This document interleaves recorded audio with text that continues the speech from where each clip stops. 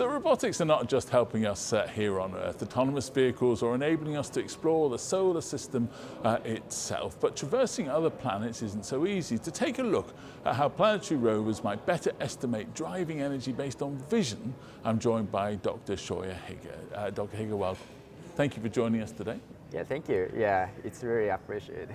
It's a great pleasure. So why is estimating driving time actually important? So because the future Mars rover could be solar powered and also expected the long distance driving, we need to energy optimal path planning. So as a first step for the energy optimal path planning, we need to predict how much energy consumes before rover travels. So that's the main part of our research. What's wrong with the existing way of doing it? So existing way would be using some sensor value, then estimate what the current energy or simply measure the energies from the rover sensors. But there is no way to predict since the rover is not there, so how we know the energy consumption before rover there. And how much do you think that new way of doing things is actually going to help exploration of Mars? So I believe that's a very good question, and that's really helpful. If the rover travels, the hilly area, and the rover may want to select the sun-facing area to choose the energy charging, and if the current way using, the rover probably select the distance minimum path. Gotcha. Yeah. Well, you've brought it with you, so maybe you could show us a little bit of your innovation. Okay.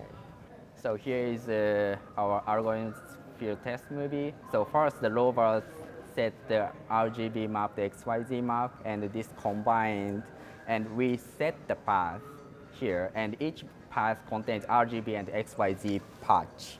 Then this is the result from our network, and the black line shows the ground truth, the current measurement, and this blue and the orange shaded area is the actual prediction side.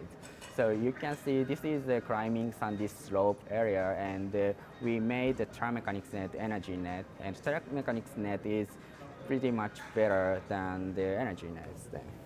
Something like this. Yeah.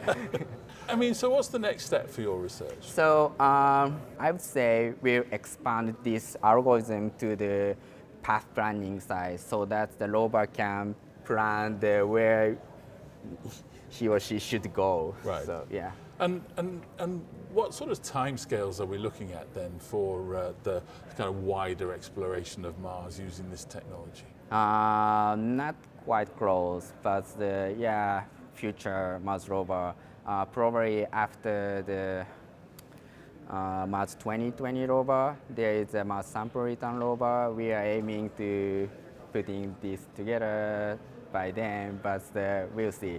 Okay. Maybe a little bit later, but after then, probably this technology could go to the Mars or Luna or somewhere. Yeah. Well, thank you very much indeed for sharing it with us today. Yeah, thank you so much. Fascinating. Thank you very much. Thank you.